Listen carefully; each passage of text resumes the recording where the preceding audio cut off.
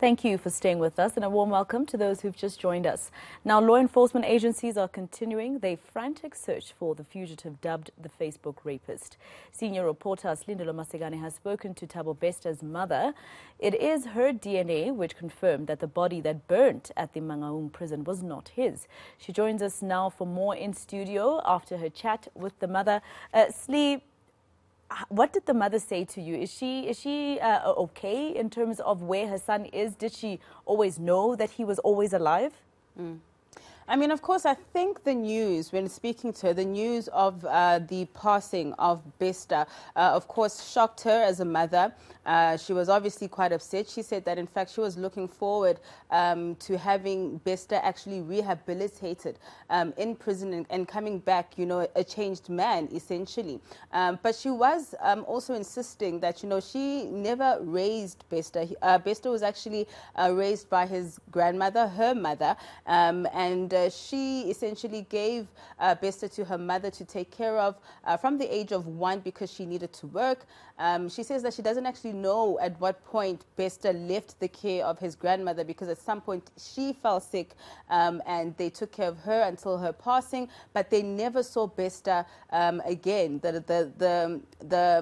The next time they saw Bester, rather, was on television, as well as hearing on the radio that he had committed some heinous crimes, killed some women, and he said obviously this was not something they wanted to hear, but they were kind of confused at the fact that they hadn't heard from him or even seen him since essentially he was a child. So at this point, Bester's mom says that she's living in fear. She says that since the news broke that Bester escaped from prison, she's been receiving death threats.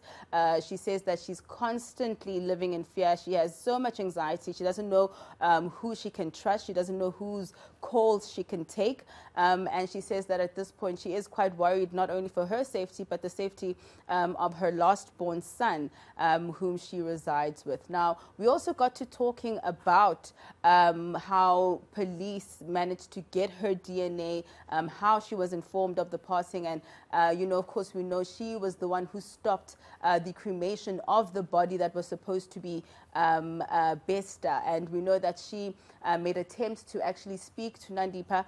And what she says to me is that Nandipha actually told her that her and Bester were married. Let's take a listen. Wow. Nandipha yokuthi uNandipha ushade noThabo angiyazi uNandipha bengiqala ukumbona. uNandipha uvela uThabo makasakashonile.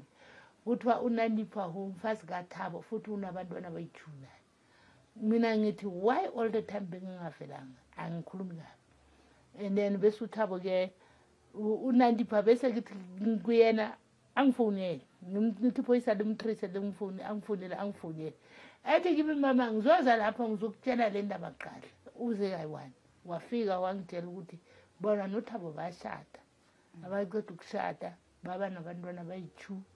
Yena labantwana laba balayika. Okay. Iyamiphelele la. And then you found out that she wants to cremate the body, but you were against that. No, angeke ngivume ngumama nawe ngeke uvume ukuthi umntana kafihle umuntu ongamazi manje uyazi ukuthi umntana anyway yaphila.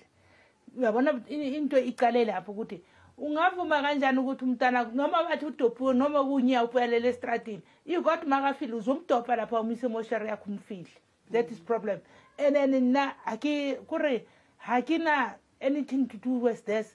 Untata bakafela nikipetela setupu sangwana ka jwale nna ke tlamele ke blowe ka baka la setupu sangwana ka.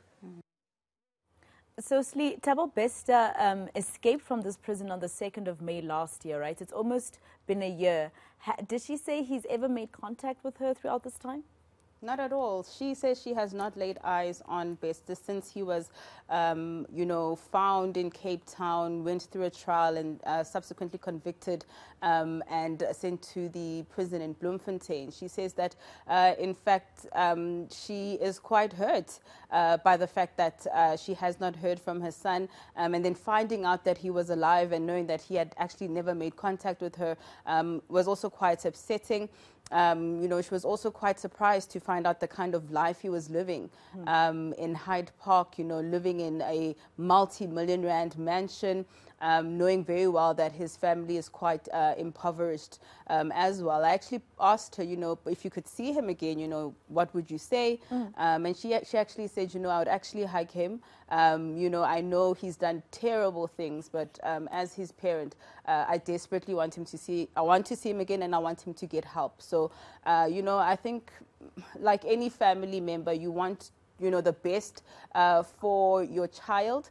But at this point, she does understand that, he's done some terrible things, and she was hoping that he would come out of prison a different person, but subsequently that didn't happen. All right, senior reporter Slindelo Masigani in her power suit, and she deserves to wear that power suit because she's been giving eNCA and you at home many exclusives around this story. Thank you very much.